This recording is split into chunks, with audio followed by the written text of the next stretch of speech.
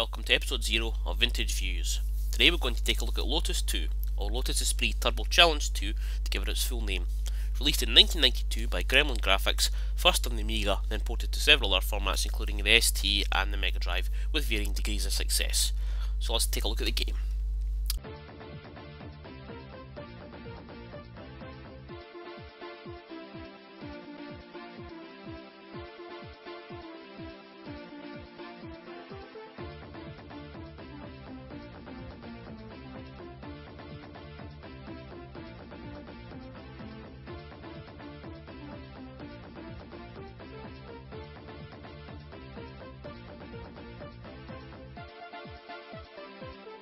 Lotus II, simply put, is a driving game, no more, no less. Its options are limited. You can pick keyboard or joystick control, manual automatic box, but that's about it. However, you can play 2-player split screen, or up to 4 players via an L modem cable. For those of you not familiar with an L modem cable, this allowed 2 Amigas to be connected together via cable that linked into both serial ports. This was useful in the days before internet gaming, when multiplayer options were very limited.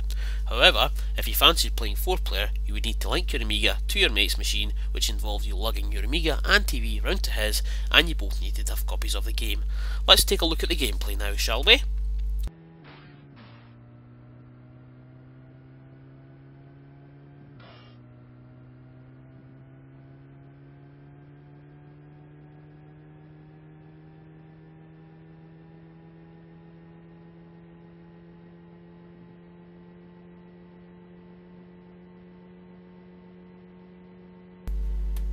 As you would imagine, you can only drive the Lotus in the game, as the name suggests.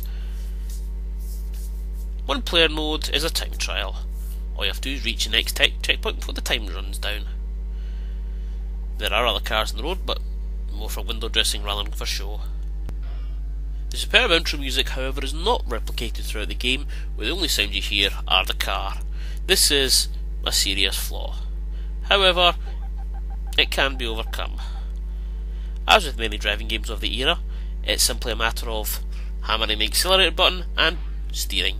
Braking is not required at all. In fact, the only reason I ever broke in the game was to see if the little lights came on at the back, which they do.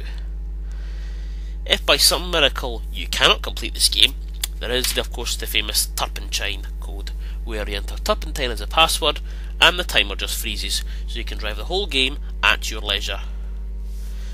This can make for some boring gameplay, but however, makes it easier for some people to play.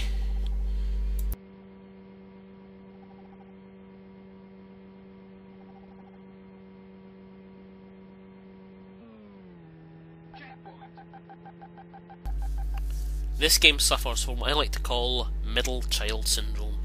It's not as new and different as its bigger brother Lotus, and it's lacking the features that its younger brother has, such as the in-game CD soundtrack and the race track creator, both of which are brilliant features in the third game. Is this the best driving game of all time? No. Is it the best driving game on the Amiga? No. Is it even the best Lotus game? No. It is, however, a fun little one-disc wonder that's good for a short blast every now and then, with a really, really good intro soundtrack. If you are looking for a good Amiga driving game, check out Lotus 3 or Jaguar XT220. This one's really only for the completists who have to play all 3.